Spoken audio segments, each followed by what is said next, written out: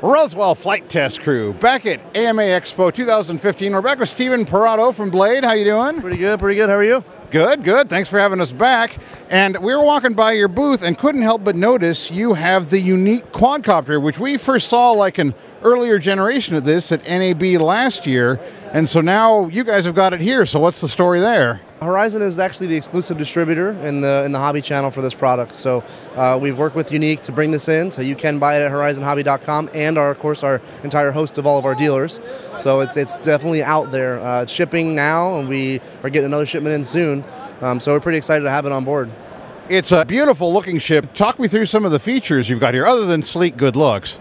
Yeah, sleek good looks for sure. The model comes with the CG02 camera, which if you're familiar with R350, it's the same camera. They've changed their megapixel rating down to 12 to make it easier to upload to web, but besides that, the camera's identical. The 3-axis camera gimbal, so it's just like the 350 in that regard again. Nice, beautiful, stable footage out of it. Real clean focus on the camera, and it's a good flat lens. On top of that, they have a really slick radio system. And you've got this Android-based screen here, which is going to be your video downlink. You've got a full suite of telemetry on board, so you can see altitude, you can see ground speed, you can see distance from home, GPS coordinates, everything on board. Really nice. If you double tap the screen, you get a full-size video screen there as well. On the radio itself, it's got a lot of cool features too. You've got the ability to change pitch of the camera right there.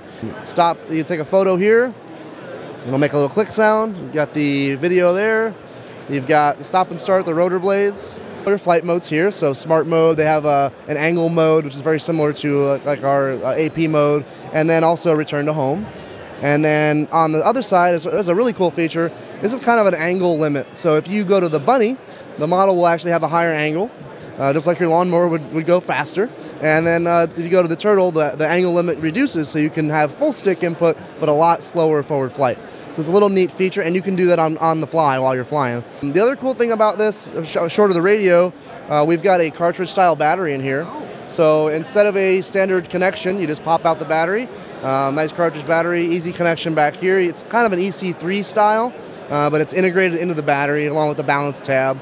And so it's a 5400 milliamp battery. You're going to get about 25 minutes of flight time. Now, would you use a conventional battery charger to charge this battery, or does it come with like a Phantom? Does it come with its own custom charger to simplify it? It comes with a balance tab charger, so you have an extension for that balance tab that's built into the battery, and you can hook it right into your standard charger.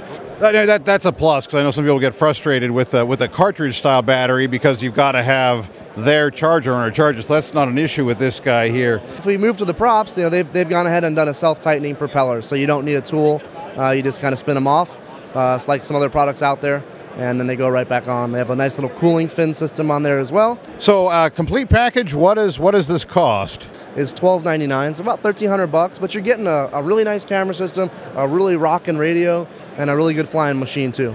Well, Steven, thanks again for spending time with us. Yeah, absolutely. Thanks for coming out again. Appreciate it. Absolutely. All right. And from AMA Expo 2015 in beautiful Ontario, California, this is the Roswell Flight Test Crew signing off.